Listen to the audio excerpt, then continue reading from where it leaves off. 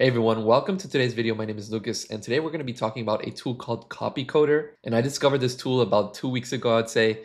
And with all these tools, these AI tools popping out left and right, it's best to kind of understand where these tools are coming from, who are building out these tools, because I think with this new era, it's very important to see the team behind these tools. And behind Copycoder, we have German entrepreneur Moritz Krem, who I've been watching his content for months, maybe years already. I've learned a lot about AI and coding with him, and he's the founder behind Copycoder, which is this tool that I'm going to be covering today. And as it says in the hero section, it allows you to copy, remix, and design UI in seconds with AI. So without further ado, let's go ahead and dive into the dashboard and see what we can design. And before we dive into today's video, I'd love to invite you guys to my Discord community. We are a bunch of different startup founders, designers, developers from all around the world that talk about different tools, different topics, different challenges that we're facing in our day-to-day life. We do daily live calls. So if you guys are interested in that, please join the link down in the description below. But anyways, it all starts with this prompt box over here where it says to describe your design. And not only do you have this text box where you can choose the type of element that you want to design. As you can see, we have web app, marketing website, mobile app, component. We can also choose to toggle on design max or leave it off. I always like to keep this on because the AI is going to be a little bit more creative with your designs. Obviously, it takes a little bit more time to generate, but I'm in it for the creativity. I'm very interested to see how the AI can be creative with my design. And we also have different functions over here. We have this grab from URL, which basically we can import some type of URL and combine it with our prompt. And we also have this image button over here, which lets you upload an image as a visual reference along with your prompt. So let's say we want to create something like this. So we can go ahead and we can copy the link first, which is the GitHub login link. And we can take a screenshot of this as a second reference. Let's go like this. And inside of the website, I want to go to my dashboard and I want to start a new project. So over here, I'm going to start by grabbing the URL. So I'm just going to click on this and paste in that URL. And it automatically starts grabbing a screenshot from that specific URL and places it over here. And it's also important here to kind of understand the structure of the design. We don't want to just say, build out a sign-in card for me. We want it to be actually like identical to this. So we have to say, all right, let's build out a sign-in card with email address input and with a Google sign-in and an Apple sign-in. And then at the bottom, a link to sign up. So I can just write that prompt over here. And let's make sure that we select a component over here and we switch on this design max, and then we can go ahead and click on generate. And we get the exact same structure as we get in the GitHub example. Obviously, also even at the top over here with the logo placeholder, with the text over here, with these two inputs, and even with the forgot password button over here on the right. And then down here, obviously these two buttons, and then the sign up. It got the same structure. So now let's go ahead and try to edit a few things with the editing tool. So if I were to just click on the component, we have this edit option where we can do a global selection. We can edit a section or edit a text. In this case, let's just try to do the global selection to see how this looks like. And basically what that does is that it selects the whole component, and then you can use AI to change specific things about this component. We can change the layout.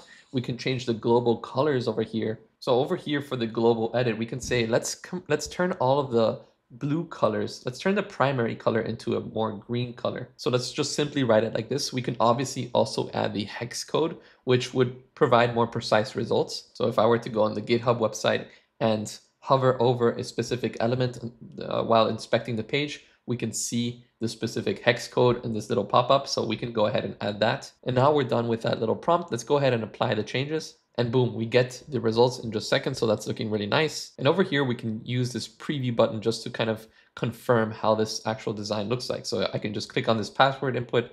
It works. The outline works over here. We have different hover states over here for these different buttons. And what's also great about Copycoder is that you can go through your different versions with these different arrows up here. And you can continue, working on your design. You can go from something like this, light mode, to something more dark mode like this. And I would even say this pretty much looks like a GitHub sign-in card. So once we're ready with this, we can use this as a reference. So we can go ahead, click on this, use this as a reference, and we can start building out other things. So we can build out like a marketing website or like a mobile app with this design style. So for example, I'm going to choose mobile app. So I'm going to say, let's build a mobile app that allows developers to explore different repositories, upload their code, and even prompt out new apps.